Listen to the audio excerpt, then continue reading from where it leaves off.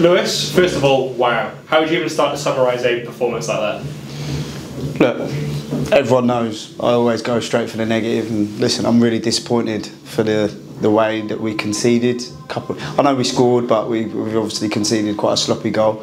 But listen, everyone knows the manner of the victory was outstanding. Said to the players before the game, regardless who we're coming up against, there's been too many games here where we've dominated and not been able to come out with 3 points. And today we were really clinical in that final third.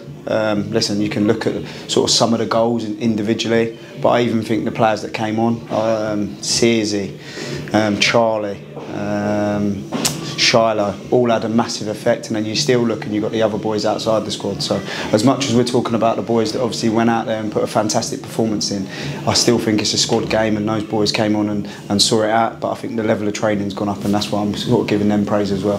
One slight dampener on the night was Innie's potential injury. Any early updates on that? Yeah, look, we're going to have to see how that goes over the next couple of days. But like I just said, the boys that came on had a fantastic, made a big difference to the game. But listen, Innie's been fantastic for us. I was just looking there.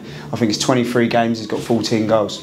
Listen, he's an unbelievable player at this level, and you can see that in sort of every minute of every game he's played for us when he's come back from his injury, little illness. So fingers crossed he's not going to be out too long.